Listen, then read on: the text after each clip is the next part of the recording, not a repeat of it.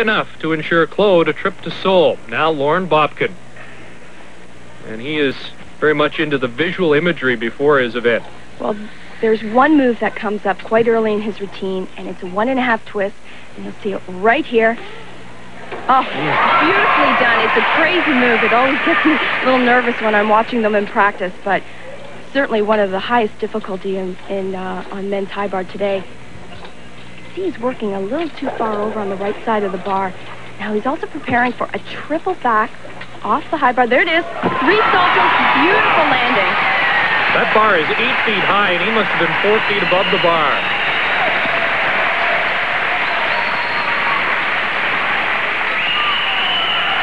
I'm going to take another look.